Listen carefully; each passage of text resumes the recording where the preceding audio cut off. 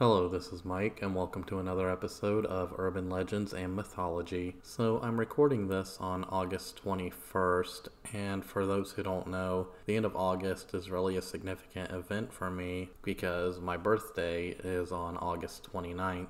That being said, I really don't celebrate my birthday a whole lot. Hell, for several of them in my adult life, I actually worked right through them and didn't even realize they passed by. However, in recent years, as I get further on into my late 30s, I'll be 37 at the end of this month, I've really taken more time around that week of my birthday to really stop and kind of ponder my own life, my own mortality, and what may lie beyond that. Now, I don't know if that's just something that naturally happens to all of us as we get older, but it seems as if my mortality is a subject that tends to come up a lot around the time of my birthday, because let's face it, with each passing birthday, that just marks another instance in which you realize you are getting older and you will eventually have to face your own mortality someday. And it's in thinking about that subject which makes you wonder, have we been through all this before?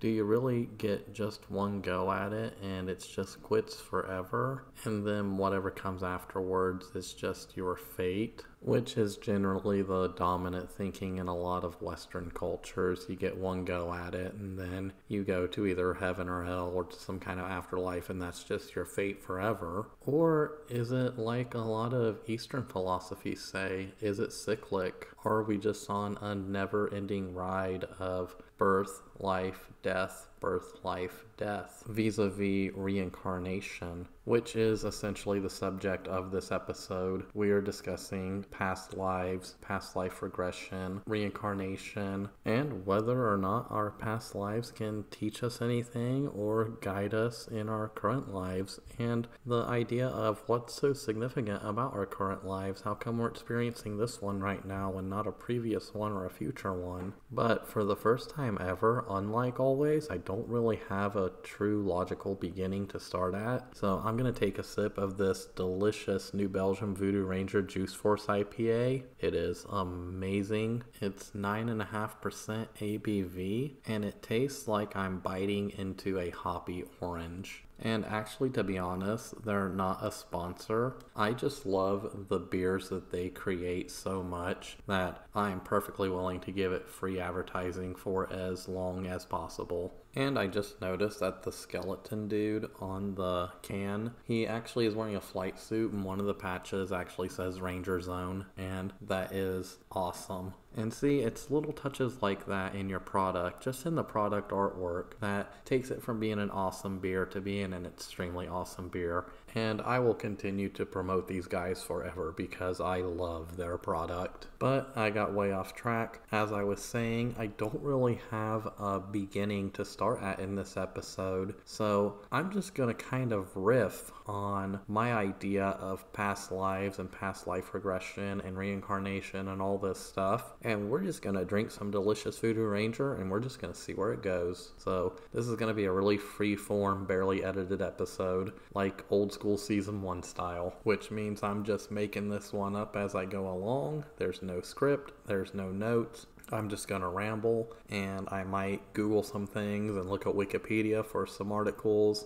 to give some context to some of the subjects I might touch on or deep dive into. So without further ado, wow, 4-minute introduction and I didn't even promote myself. Great. It's getting off to a great start. Without further ado, let's get into some past lives. So essentially the whole idea of past lives, it just follows the doctrine of reincarnation, and reincarnation pretty much is mostly associated with Eastern religions, particularly Hindu religions. However, the general idea seems to pop up across all humans from all backgrounds despite what religion you ascribe to. Now, for the most part, the Judeo-Christian mindset, it really only focuses on one life, one soul, and that's all you get. However, there are even subsects amongst those cultures and people who are fully within those cultures who do believe in some kind of past life ideology. And it's something that actual scientists have been studying for at least the past half century. So maybe there is something to this idea. This concept that the soul or some aspect of the soul is simply reborn into a new life after it dies in the previous one, and something from that carries on, and sometimes early in life memories will still carry on. And there are real accounts of people experiencing past life memories which are way too detailed and way too coincidental to just be written off as an overactive imagination. And to be honest, I kind of like to focus this on the stories of some of those accounts as opposed to just going into a whole philosophy, Hinduism versus Jainism versus Buddhism versus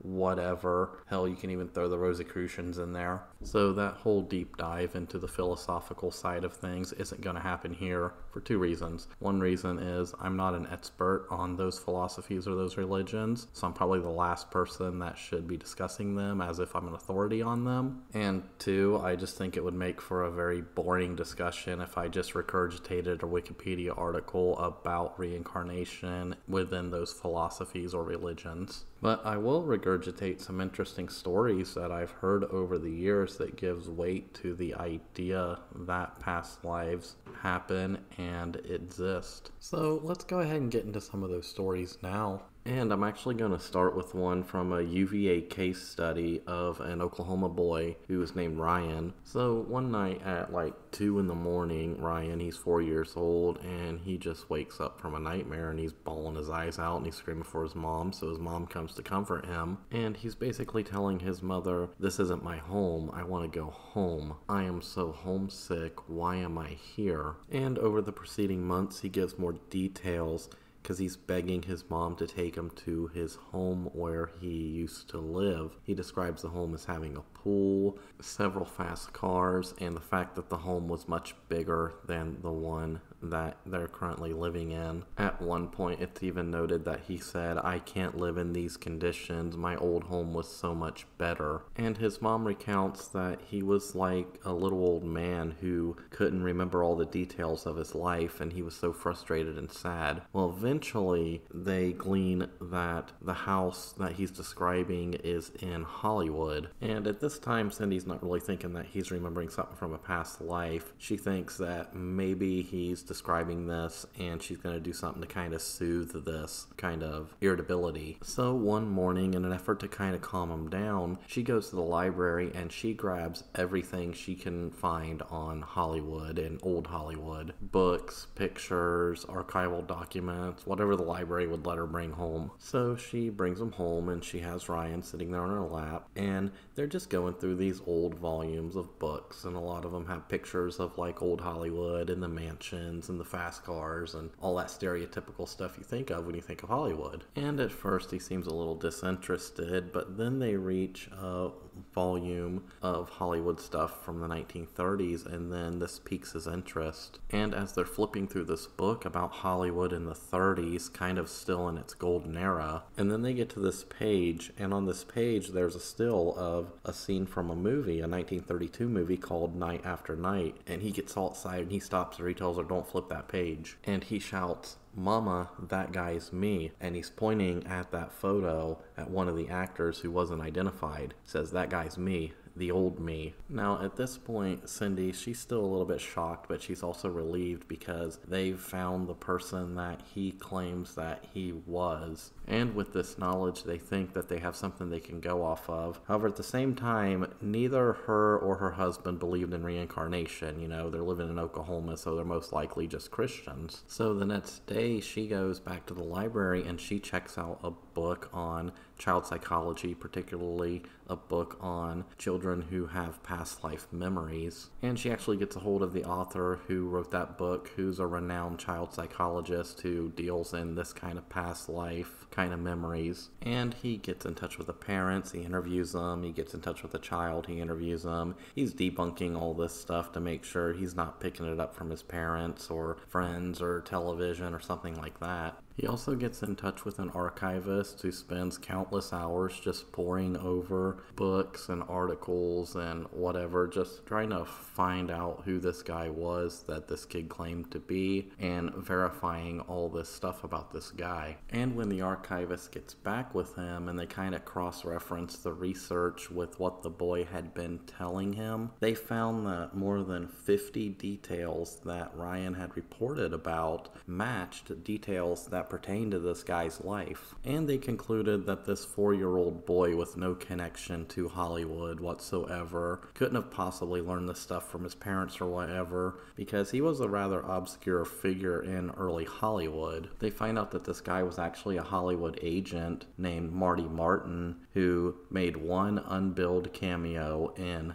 that movie Night After Night. And this seems to make sense that he wouldn't have had this from some third-party source, because think of it, how many Hollywood agents can you name? I can't name any except for this Marty Martin guy here that I actually had to look up because I couldn't remember his name. But then after this event was confirmed, they want to further confirm it, so they actually got in touch of Marty Martin's daughter, who was still living in Hollywood and in that same house that he had lived in, and she was even to confirm a lot of stuff that this child had been saying, not only about his life and his work history, but he even knew the exact location and some of the exact contents that were in that home. And that's basically the story of Marty Martin and Ryan. Marty Martin was this obscure Hollywood talent agent who made this kind of cameo in this movie in the 30s. Eventually he lives out his life, he dies, and then he's reincarnated as some boy from Oklahoma. And I find in a lot of these stories that seem to be very verifiable that they're usually very mundane. The truly verifiable stories are ones that aren't these wild crazy things like you'll see, like you'll go to a psychic and they'll do this like past life regression hypnosis type thing, which I'll talk about later, and they'll come out of that saying, well, I was Julius Caesar, or I was Abraham Lincoln, or I was some ancient Nubian princess or something like that. Generally when you hear those stories, you know they're full of bunk, and generally the people that tell you that are usually narcissistic or egotistical, and they just want to show off that they have this great link to the past, and you can pretty much debunk that stuff pretty quickly. But generally when you look into this, you find that the more verifiable stuff is usually the people who have these memories of where they were like a medieval peasant in France, or they were somebody who died in war, which is actually the next story I'll get into. Now, this one's kind of a more famous story about past life regression, and I'm just going to regurgitate it because it's one that I mostly know off the top of my head. So, there's this kid named James, and at about 2 years old, he wakes up from a nightmare and he's screaming, "Airplane crash, plane on fire, little man can't get out." And this becomes kind of a recurring nightmare, and it goes on for a while. And the funny thing is, even at this young age, he knows stuff about World War II plane anatomy that no toddler would ever know, not without being extremely coached on it and mimicking it like a parrot, but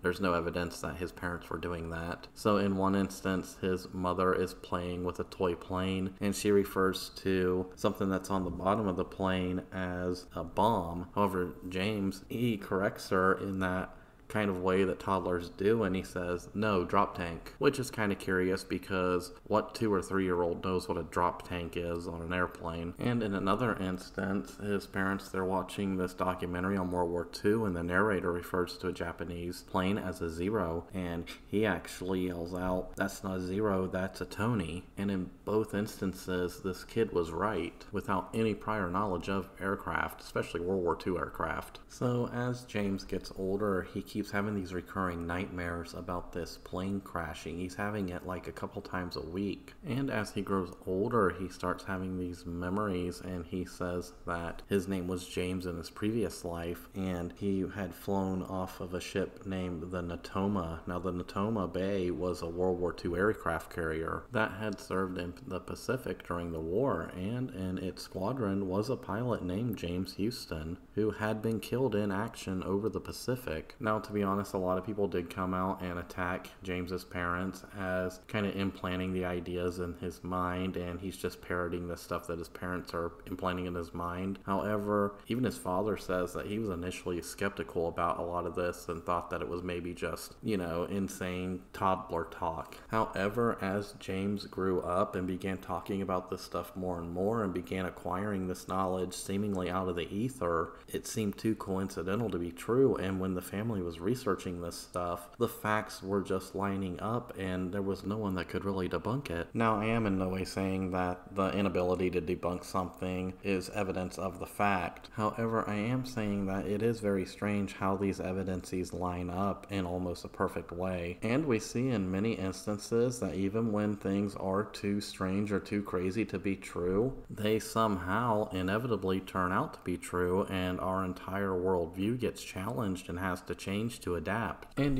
people can argue all day, well, maybe it's just a hoax, maybe they're just making it up, whatever. We see it all the time on television. People make up these grandiose stories about past lives, and it gives them their 15 minutes of fame, and it's all just a big old lie, and that's that. And it is easy to say if you're just some kind of outsider looking in on this situation or these situations. However, when you get someone who's saying all this stuff and gathering all this information seemingly out of the ether, and then you have a child psychologist and archivists and other people who are backing up and verifying these details that are very obscure sometimes, you have to question, are they really making it up? And even further, imagine if that was your child that was coming to you at the age of 4 or whatever, and they're babbling about some crazy, insane past life or some memory or something. How quick would you be to just discount it as an overactive imagination? Especially if your child has never been exposed to any of this information, you'd probably be wondering where it came from. And once you start down that path of researching that, you're probably going to realize that this person is having some kind of memories from a past life, especially when the facts are just becoming too coincidental and lining up in these really strange ways. And another perfect example of that comes from another story. Now, I don't really remember which state this one takes place in. I just know it's America. So there's this 9-year-old girl, and her name was Anna. And she all of a sudden started having these dreams and these vivid memories of growing up in this ancient city. And by ancient, I mean like super ancient, like Bronze Age ancient. And what really makes this story stand out is just how mundane some of these memories were. They were just everyday, boring memories. Memories of like preparing food and walking to the marketplace, or even mundane memories about this almost like cave system that a lot of the families were housed in. Memories of the structure of the city they lived in, how the people dressed, etc., etc. Just those mundane everyday things that you don't really think about. And it kind of goes on, and she even goes as far as to draw maps of like what her house looked like and what her little city looked like, what the little square looked like, or the marketplace and all this stuff. And at first, like all parents do with a 9-year-old, they're thinking, she's probably just picking it up from television or the internet or whatever. It's nothing to really think about. It's an overactive imagination of a child. But then they start paying closer attention, because this isn't really the kind of normal overactive imagination that a child would have or would pick up from TV or something. It almost sounds like she's doing an anthropological report on this culture. And then one day she wakes up and she goes, "Mom, I know the language. I can read the language. I need a pad and a piece of paper." So she's scribbling down all these symbols and what they mean and their sounds and etc. and translating it into English. And this really piques the parents' interest, so they go online and they see if these symbols match up to anything, or these sounds or these words match up to anything. And what they find is actually kind of astonishing. It ends up matching up to an ancient city right on the Mediterranean Sea, an important port city called Heraklion. Now, Heraklion was on these kind of sandy islands in the Nile Delta right on the Mediterranean Sea, and it was an important port for the Egyptians and later the Macedonian Greeks. And it was prone to earthquakes, which was funny because in her memory she said that a lot of people were leaving Heraklion because of earthquakes and the fact it was knocking down the buildings and it's very unsafe to live in. And it's said that she actually experienced the memory of her death coming from one of these earthquakes. And it makes sense because due to the geology around Heraklion, it was prone to earthquakes. And the geology of this area would eventually doom Heraklion because in the 3rd century BC, due to the geological phenomenon of liquefaction, the whole city and the surrounding area eventually sinks into the sea, and it essentially remains a lost city until World War II when it's rediscovered by pilots flying over the area. And it's not really into the early 2000s when archaeologists really went down underwater and started documenting this city, and the stuff was lining up. Her maps were lining up with maps that outlined the city, and the characters that she was drawing was matching the script on some of the tablets and stela and stuff that they were finding around this city. And again, at the end of the day, it was the very mundane nature and all the detail that seemed to match up that made it seem almost too good to be true. Now, the clever ones would notice so far that all of these cases are cases of children having these memories. And this kind of makes sense because a child's mind is more, let's just say, malleable than the minds of adults. And there's this general idea within reincarnation that the younger you are, the closer you are to that reincarnation, so the more likely you are to remember things from those past lives. And as you get older, it kind of disappears. And now, whether or not that's because we're growing into our current lives and those memories are taking over, or maybe it's the fact that our brains are developing more logical thinking patterns that we kind of push those into our subconscious, it's not really known. It's widely debated. But it's generally stated and believed that when you're a child, you're more likely to remember that stuff, and as you become an adult, you have to go through a process to tap back into those memories. And that process is called past life regression. And it's through that process of past life regression where you hear the stories of adults recalling stuff from their past lives. They have to go through this form of hypnosis, which is usually performed by either a psychic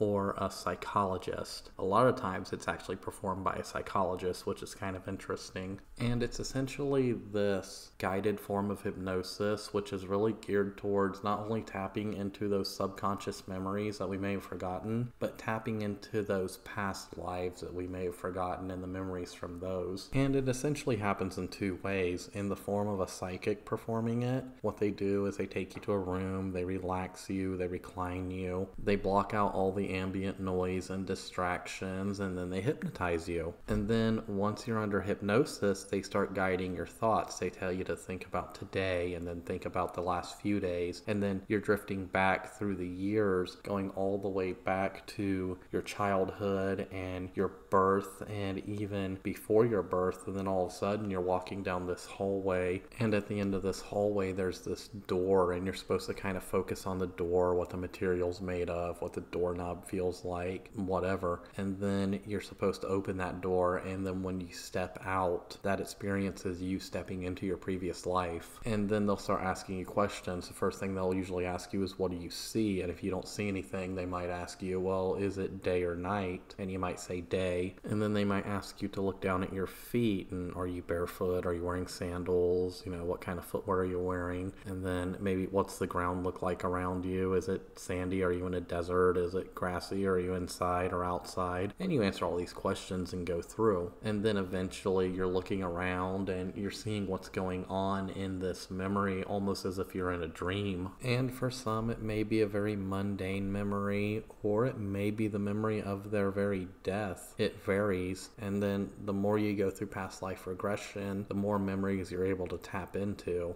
Now, when psychiatrists do it, they do it in a very similar way. However, they start out by guiding you into that dream or that recurring memory or whatever you went to the psychiatrist for. And there are evidences and case studies of where this has been done countless times. So essentially what happens is the patient will come to the psychiatrist or psychologist psychologist or whatever it is. I don't really know the difference, to be honest, and I don't really care. But they'll go to that psychiatrist and they'll start discussing some memory they have or some dream that they're having, like a recurring dream, and they're trying to glean into like what it may mean. And generally during the session, they'll discuss it, they'll discuss the details of it, and the doctor will kind of glean whether or not it's some kind of childhood trauma or some kind of repressed memory, or maybe if there's some kind of mental disorder involved, and he's eliminating all these factors. And at some point, after maybe several sessions, they'll discuss the possibility of past life regression and this hypnosis technique. However, sometimes the doctor will just put them under hypnosis just to see if it maybe is some kind of like past trauma or something that's dredging up this memory, or if it's even just a false memory. Because these doctors, they're scientists and they want to eliminate all this stuff. Now, why a scientist is using hypnosis is here or there, it's kind of a gray area, but it is a tool that is in a psychologist's toolkit that they use. And there's a great story that illustrates this technique. It's another famous story of past lives and past life regression. So this story comes from Georgia in the 80s, and it involves a woman named Georgia Rudolph. Now, she was a retired registered nurse. She had been adopted at the age of 5, and she lived a pretty normal life. However, she always had these really strong and vivid memories of people and places and a time that she had never experienced or been to. One very vivid recurring memory is it's the wintry night and they're climbing into a carriage, and she says that she can remember climbing into that carriage, how bracing cold it was, the smell of the horses, the sounds, the sights. It's as if she lived it. Other memories would involve sternwheelers, which are the old paddle boats that you would see on the rivers, with the big red paddle mechanism in the back. A man in a brown suit and a derby hat, and rivers always played a big role in it. This river that they lived near or whatever, it always played a big role in these memories. And she says from her own account that when she was young, she would repeatedly draw this picture of this girl, and she would repeatedly draw pictures of the house that this girl had lived in, but she never really lets it interfere with her life. She grows up, she becomes a registered nurse, she retires, and so be it. But she does always have this lingering curiosity about these memories. So in 1984, she actually goes to a psychologist to discuss it, because she's kind of wondering if these memories are just old repressed memories from the past when she was very young, before she was adopted. So she's trying to kind of figure that out, and the psychologist is trying to figure this out too. He's trying to figure out if these are repressed memories, if it's some kind of childhood trauma, or if it's maybe at one point he thought it could have been a multiple personality disorder. Now, at the time, the idea of reincarnation isn't on either one of their minds, but after kind of debunking a whole lot of things and not really finding any logical conclusions, he decides, maybe I'll try hypnosis and I'll guide her into one of these memories and we'll see what we get. So he's doing this hypnosis, and when he says her name, she doesn't recognize the name that he called her. So he asks her what her name is, and she says, "My name is Sarah Jean Jenkins. I was born in 1895, and I live in Marietta, Ohio." She goes on to say that she's engaged to a man named Tommy Hicks, who works on the river on one of the sternwheelers. So they do further sessions of this regression, and it dredges up more details about her hometown, some stuff about her day-to-day life, and the tragic story that during their engagement, Tommy actually had died in a riverboat accident, and his body was lost in the Ohio River, never to be recovered. And then her fear that her family was going to ostracize her because she's carrying Tommy's baby, and now there's no father to take care of this baby that she had out of wedlock. And it seems that afterwards this would come true, because in another memory she has shown her death. And in this memory, it's a cold winter's day, and she's standing behind her house, and the river was right behind her house. So she's standing there on the riverbank, and she she tears this locket off that she had been carrying, drops it on the ground, and then she walks into the river and drowns herself. So after several of these past life regression sessions over several years, they're kind of both convinced that she's having memories from this past life. But being naturally skeptical, they decide that they want to kind of put it to the test. So she actually reaches out to this newspaper reporter, historian type dude who lives in Marietta, which is a city that she had never been to in her life. However, she has all these memories of walking around it. So she goes to Marietta and meets this guy, and he's like, I'm going to take you to a few places. And she's like, no, I'm actually going to take you to a few places and tell you what I remember. And Marietta is not a really big city here in Ohio. It's actually a very small city, and you could pretty much walk around it in maybe a half hour, an hour tops. However, it's still a city because in Ohio, anything over 5,000 people is considered a city, according to our state constitution, but I digress. But anyway, Georgia and this reporter guy, they're walking around Marietta, and she's taking them around to all these places, and it's as though that she knows this downtown area like the back of her hand. They actually stop in front of a building that was an insurance building. She tells them this used to be like an ice cream parlor, and she goes on to describe what it looked like and who owned it. And this historian, he goes on to say that she was telling him stuff that even the old timers that he would talk to in the town didn't even know. However, remember, this is kind of a test. She wants to see if she's actually correct about this stuff or if she's actually crazy. And this being the 80s, the internet didn't exist. This reporter's got to do all this fact checking. It's not like today where you can just type a city name into Google and you can get the entire history of that city right then and there. This guy, he had to go to the library and research through the archives and all the old newspapers and land deeds and all that stuff to try to verify what she was telling him. And this local historian, he can't find where she's wrong. Everything she said lines up with what he's finding in his research, and he knows damn well that she didn't come to Marietta and pour through these archives for weeks looking up this information. And that historian, he went on in an interview and said that he doesn't really believe in the whole reincarnation thing, but it's almost supernatural how she's able to tap into the history of this area so vividly. However, for a little while, they would reach kind of a dead end because nowhere could they find the name Sandra Jean Jenkins or Tommy Hicks in any records, nor any documentation of a man being lost in the Ohio River in 1914 after a sternwheeler accident. However, they are able to find a deed to a nearby farm, which was owned by the Hicks family, and it's believed to have been his parents. But despite the lack of documentation,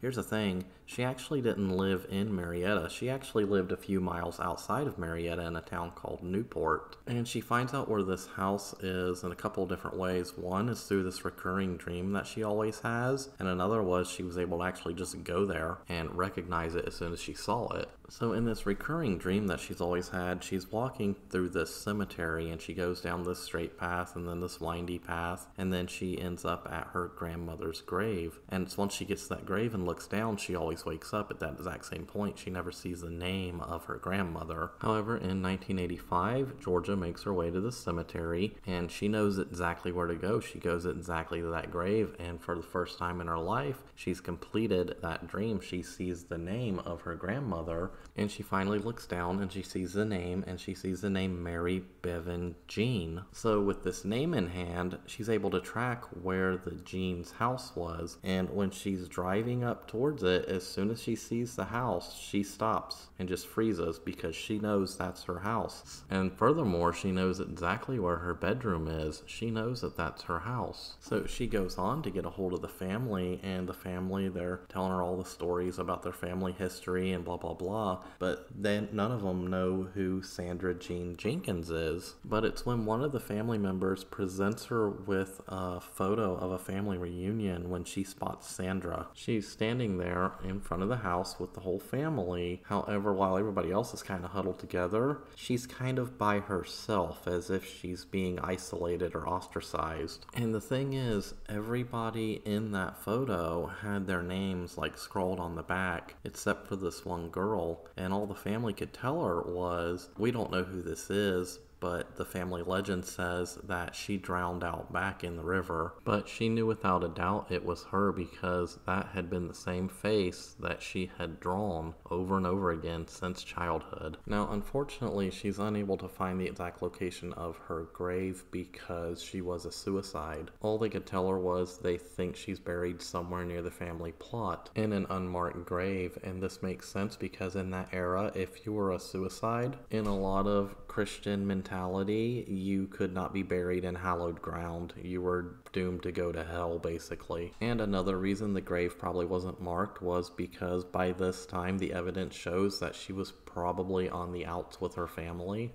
And I've seen that photograph, and what I said is true. She does look like she's kind of there alone while the rest of the family is together. And let's not forget the scandal with this unborn child out of wedlock. Now, whether or not she was pregnant with that child when she committed suicide, or if maybe she had aborted that child, we don't know. But that would cause a stigma and might be why her name is erased from the family history. However, Georgia does have an idea of where she thinks that Sandra might be buried, because in her dream, not too far from her grandmother's grave marker, is a statue of an angel with its hand up, and she believes that she may be buried under that statue. And this story of reincarnation is just one of those stories that is extremely hard to debunk, because both entities, the psychiatrist and Georgia, they both went into this with the thought that maybe it's some kind of mental illness. They didn't think that it was reincarnation. Remember, she's from Georgia. She's a Christian, and that wasn't in the realm of possibility. So they both went into this as skeptics, and they both come out of it as kind of believers. And we have to remember that in her case, these memories are real, these feelings are real. She really experienced them. And for all the outsiders who were kind of just looking in on this, they couldn't find any alternatives to why these facts were lining up so well. They couldn't find any alternative to why somebody who had never been to a city in their life knew literally everything about that city from the era in which the person in her previous life lived. And to be honest, everything was done in a very scientific and methodical way. These people were not charlatans. They were genuine in everything.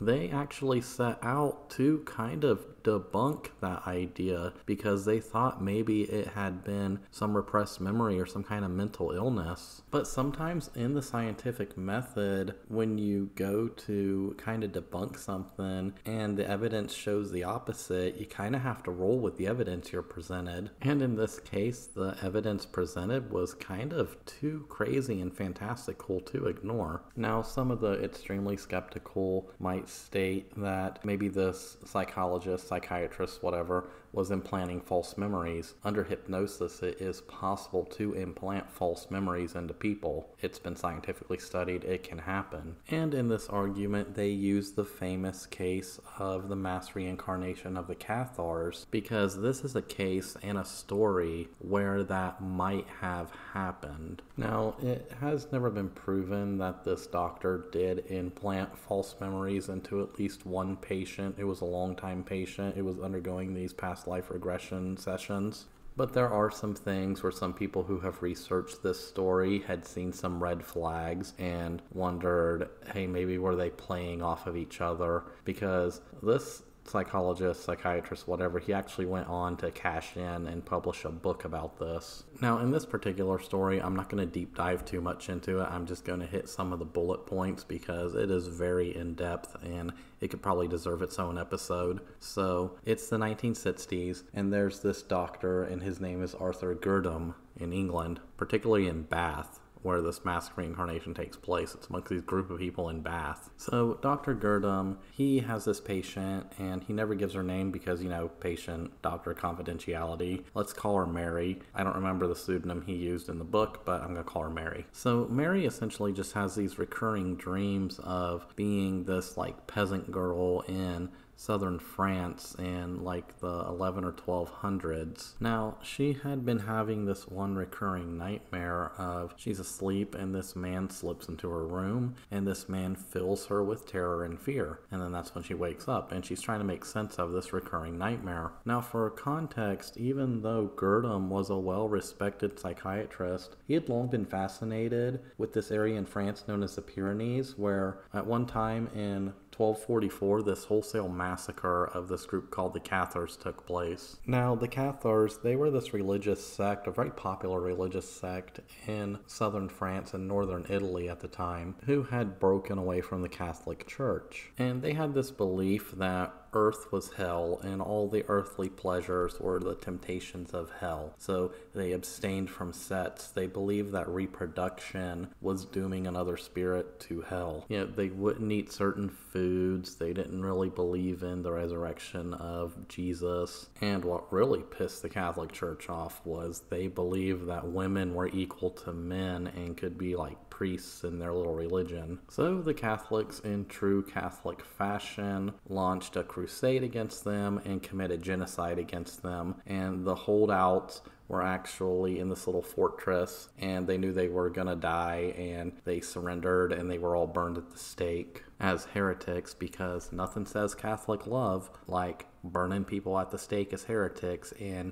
committing genocide against people who don't agree with what you believe. Those crazy Catholics, I could rant about them for ages, but that's kind of the gist of the Cathars. So Dr. Gurdam, he had this like obsession with this event in history, and at one point in 1963, Mary is in a session with him, and since her memories seem to fall in this same region with the same era, he casually mentions the Cathars, to which Mary, coincidentally, had been reading a book about that very day and become very fascinated with. You see where we're going with this. So they start playing off of each other.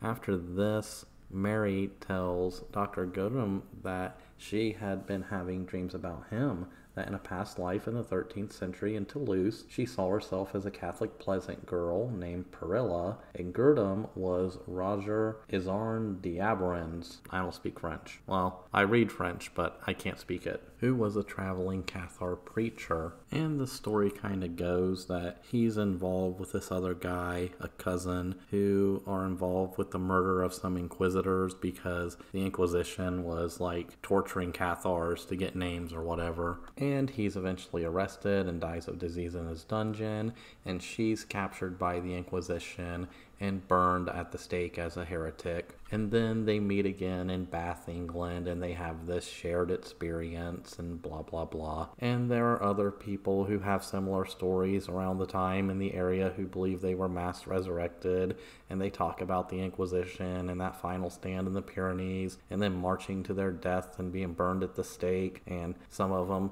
couldn't face that fate, so they threw themselves off the cliff and committed suicide. And they kind of accept the resurrection story because in Cathar beliefs, you have to like resurrect sometimes in order to, I guess, gain enough whatever to ascend into heaven. And then he goes on to write a famous book about it and becomes this big best-selling book, and it allows him to indulge in his Cathar obsession. So a lot of skeptics will use it as proof that, hey, this is all bunk, it's false memories, it's the patient and the psychiatrist or the person and the psychic just playing off of each other. And while it's true there are charlatans out there in the world that will take something like this and take advantage of it, but however, just because there are charlatans out there that take advantage of the phenomenon doesn't actually debunk the phenomenon. In a lot of the ways it actually strengthens it because it gives you a clear guide of the red flags to look out for when encountering one of these stories. And to be honest, it's not really known whether or not they were charlatans. They might have believed what they were discussing and talking about. I mean, Mary, she claims that these experiences and these dreams were real. However, they may have been misinterpreting some things due to their shared interest in that history. But we can't really ask them because Gurdam is dead and Mary, as far as we know, is deceased, because this took place in the 60s and it's just kind of hard to believe that she's still alive to this day. But is it possible for somebody like me, who's a natural skeptic, to believe in this phenomenon? And I say that when I usually look at this stuff and I weigh the evidence against the BS, the evidence usually wins out. And it's not because I don't have a way to debunk it, it's just sometimes things make too much sense. However, I don't know. I've never had one of these past life regression therapy sessions, nor have I ever had any memories or like deja vu events that make me think, hey, maybe I experienced that in a past life. And if I have one of those sessions, who knows, I might end up believing it. Just like in Arnett's case with Robert Snow, who actually did one of these sessions on a dare. So Robert Snow, he was a captain in the Indianapolis Metro Police Department, and he was kind of over that like robbery homicide division, which to be honest, I didn't actually know that was a real division. I always thought that was just some kind of Hollywood thing, but yeah, it's a real division in a police department. And he's a great police officer, you know, he writes books on police procedure and how to interpret things in a crime scene. And, you know, he's really made a name for himself as this great police officer, this great level-headed guy. So I think it was in like 1993, he's at this dinner party and he's got a bunch of people from work there. And one of the people from work there is like the police psychologist. And they're talking like you do at a dinner party. They're going off from subject to subject, and then they get onto the subject that in her spare time she does past life regression sessions. And Snow, being this very logical, skeptical guy, he's like, yeah, sure, that's all BS, blah, blah, blah. It's probably false memories, whatever. I've heard about that on, like, Unsolved Mysteries or whatever. It's all bunk. I can't believe you do that in your free time, you know? And she kind of comes back with, well, have you ever participated in one of those sessions? You know, if you're gonna talk about it, you should know what you're talking about. And he's like, well, no, I've never been to one of those sessions. I'm not a sucker, blah, blah, blah. And she's like, well, you know what? I dare you to go to one of those sessions. And after that, come back to me and tell me what you experienced. So he's like, okay, I'll take your dare, but I'm not going to you. I'm going to go to somebody else, like an independent psychologist, who's going to do this. And we're going to prove to you that it's a bunch of BS. And she's like, okay, on. So they book this therapy session. And he's like, what am I doing here? This is stupid. But, you know, for the sake of the bet, I'm going to play along. So the therapist relaxes him, gets him under like this light form of hypnosis, as you do. And a lot of psychologists or psychics who do this will ask you to look around and see if you see a guide. So she says, do you see anybody around you? And he says, I see a woman in a white dress, but don't all ghosts wear white dresses? And he kind of scoffs. And the psychologist says, okay, that's going to be your guide. That's going to be the person who's going to escort you into this previous life and then escort you back here. And the session goes on, and the next thing he knows, he's in this artist studio with a skylight in the late 19th or early 20th century. And it was a very vivid experience. He said he could feel the sun coming in on his face. He could smell the paints. He could feel the canvas. He could feel the brush in his hand. And he's painting this portrait of this hunchback lady. And he said that he actually really hated painting portraits, but he was this poor kind of unknown artist, and painting portraits was really the only way he could make money off of this particular skill. He goes on to recount that he goes by the name of Jack, and that him and his wife had spent some time in France. Probably because in the late 19th century, that's where all the artists flocked to. It was kind of considered the art capital of the world at the time. He goes on to state that him and his wife were very poor, and she was barren, which means she was unable to have children, and they would frequently argue over money, but they generally had a happy marriage. And further, he goes on to say that his wife eventually died of a blood clot, and that he had died in autumn in 1917 in a large city surrounded by tall buildings. So he comes out of this regression session, and he's still kind of skeptical. He thinks, well, maybe I just tapped into an old memory of a story story that I read in a book or an old painting I saw and the story associated with that. So, like the good police officer he was, he goes on this like major research mission to try to find this story, this artist, this portrait. So he's pouring through books on art, and he's going to art dealers and museums and I guess college universities, talking with the art history professors, I guess, and he keeps hitting these dead ends. He cannot find this portrait or the name of this painter anywhere. So after about a year of searching, he kind of just throws in the towel and gives up. And it's a little bit later, while he's on a vacation with his wife, they're actually going to New Orleans, and on the last day of his vacation, he kind of just wanders into an art gallery and they're just kind of admiring the art. And then all of a sudden, he just stands in front of this portrait and he freezes. He said it was like a bolt of lightning or electrical surge went through him, because out of pure random chance, he's in front of that painting from his vision, from his memory, and he's just in this state of shock. He knows that painting. He knows every brushstroke of that painting, and he just can't believe it. He describes it as being surreal, like in a dream. How can I randomly just walk into this place and find the painting that I've been searching for a year, that I've given up on searching for? So while he's there, he gets in touch with like the docent or the art dealer or whoever's there at the time who can give him some information on this painting. And the docent or the dealer or whatever tells him that this painting was painted by a character called J. Carroll Beckwith. And after that he thinks, okay, well, maybe I saw this at an exhibition or in a museum or something and I'm just remembering it now. So he goes on to ask the docent or the dealer or whatever, where else has this painting been displayed, like recently? And he says, well, this is the first time it's been displayed in over 75 years. It's been in a private collection, so no, you would have never seen this in an exhibition until it came up for sale just a little while ago. And furthermore, the artist, he wasn't really famous or well known, so there wouldn't be any real articles or anything written on him. And in fact, the last time any of his art was really exhibited was in 1911.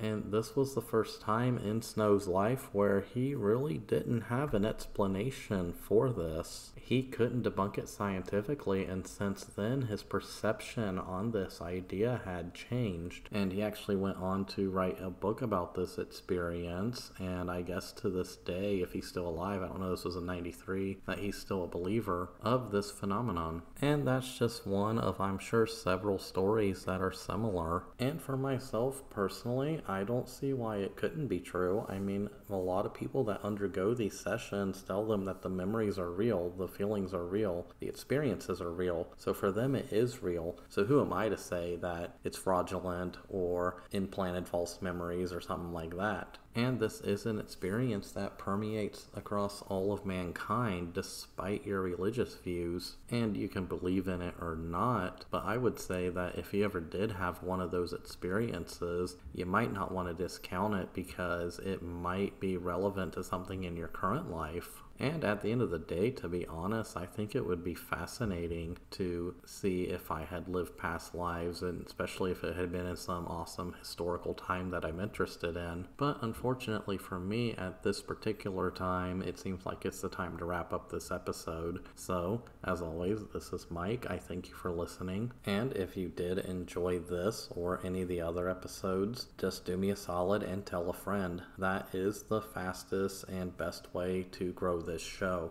And if you are a listener but you're not a subscriber or a supporter or a follower or whatever, go ahead and click those buttons and click those links, because that does really help the show out. With a niche kind of topic like urban legends and mythology, folklore, whatever, it doesn't really show up in a lot of algorithms. It's not really popular. You know, I'm not trending #1 on Spotify or whatever. In fact, a small show like this, I'm pretty far from it. But I do love creating this show, and I would love to grow it and grow kind of the listener base and create some kind of community around it, and that doesn't happen without your guys' support. So for those who are already listening and supporting me, I do thank you. I appreciate it.